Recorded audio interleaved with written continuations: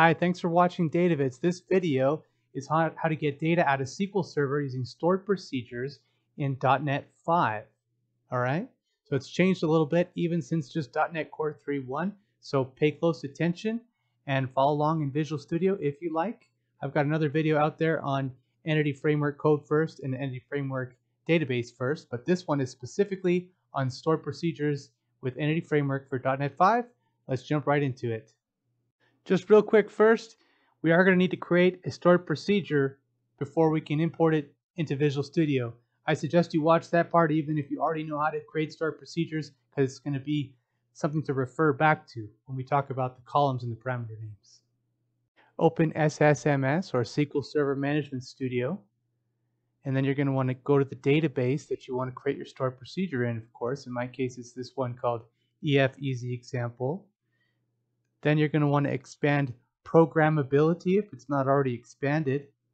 Then expand stored procedures and right click on the stored procedure folder and click stored procedure. This is going to create that Microsoft auto-generated helper here. You'll notice that it's already put set no count on. If you're not very familiar with stored procedures, that just means you don't want it to return the row count along with the results. You don't care about that. Okay, so let's just go ahead and start filling this out. So in my case, I've got a table named students, and in that student, let me just show you what the data looks like to give you some context. I've got 2 students named Amy amongst 5 students. So let's just have a stored procedure that returns students named Amy. Okay, so let's call this create procedure students with first name, and we'll pass in Amy as a parameter just so we have some parameters to show as an example. So let's call it name first, and we've got to give that a data type. So let's do varchar 200, and now let's create our select statement. So we're going to do select student name from students where character index of our parameter name first and the column in the database, which is student name, equal to 1. And all we're doing here, guys, is we're using a built-in SQL Server function named character index to see if that parameter is in that column, to return all the names where it is true, where this condition is true. Then we know they have that first name. So let's go ahead and hit F5 to build the stored procedure. Then we're going to come over here on the left-hand side under Programmability Stored Procedures, right-click and left-click on Refresh. There's our new stored procedure. We're going to right-click it and left-click on Execute Stored Procedure.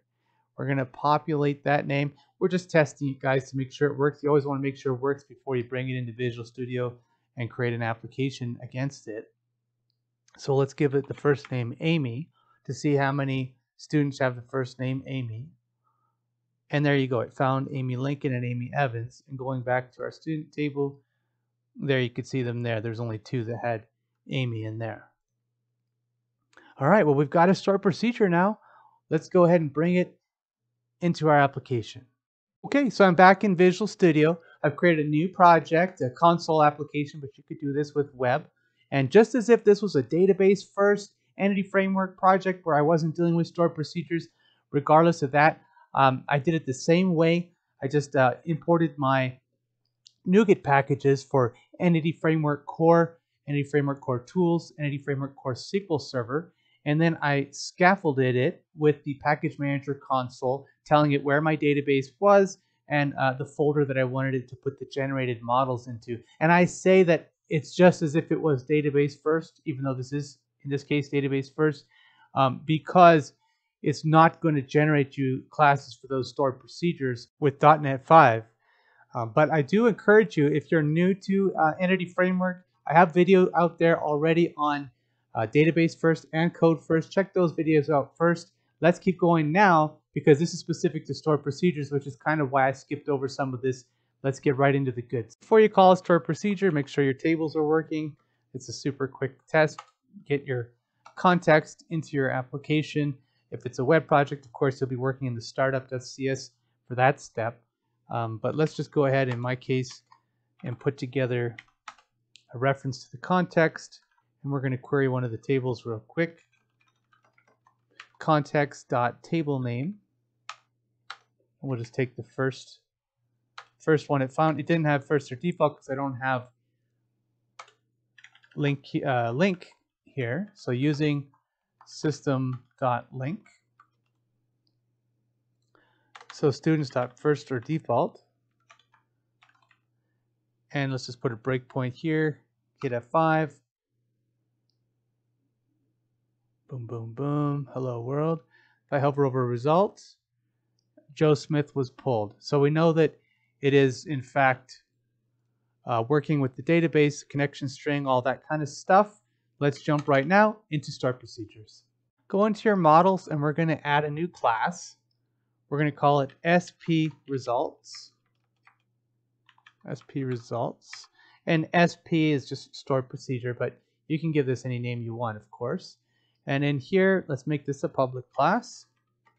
And let's give it a property. So hit prop tab tab string tab tab and do student name and save. Save all. Now we're going to put this SP results into the context class. So open up your context class, and if you did database first, and you probably have a huge list of tables in here, even if it was code first, it'll be a big list of tables. Context might be buried in the middle of it. Okay, so we're going to be adding a new DB set in here.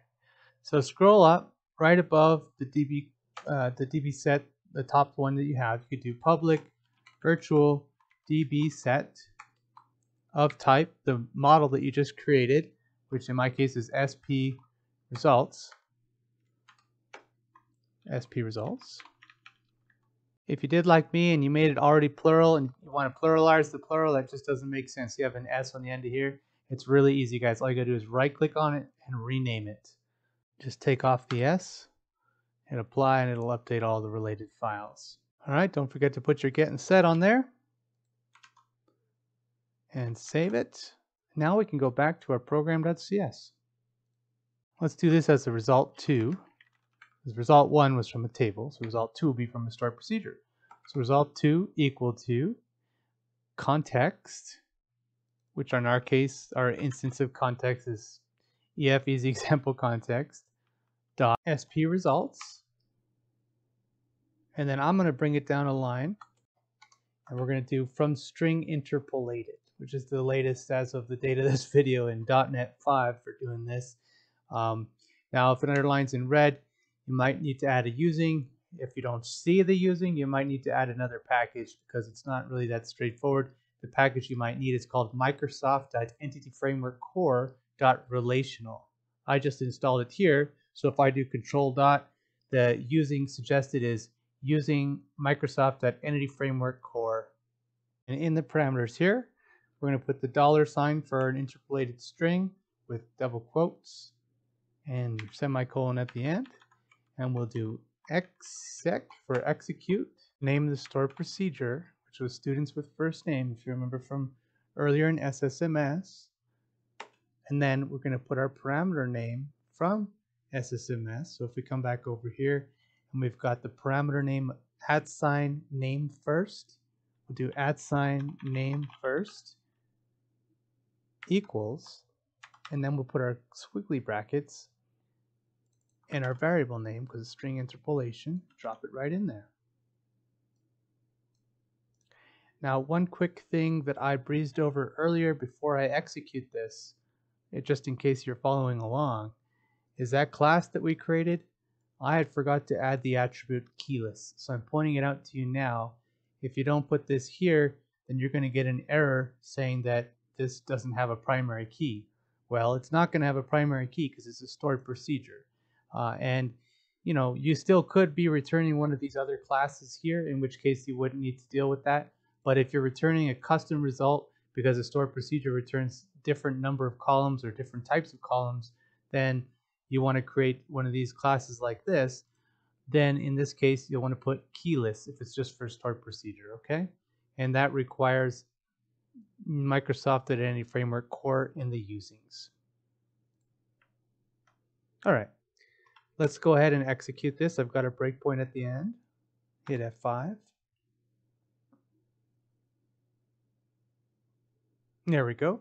I'm going to hover over result 2, results view, and as expected, there's two student names of Amy Lincoln and Amy Evans because they both start with Amy.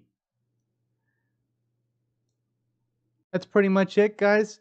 I think there are going to be some updates to Entity Framework with .NET 6 that'll probably take care of this a little bit better. Maybe there's already something out there in the works in one of the preview packages. I'd love to hear about it if you know.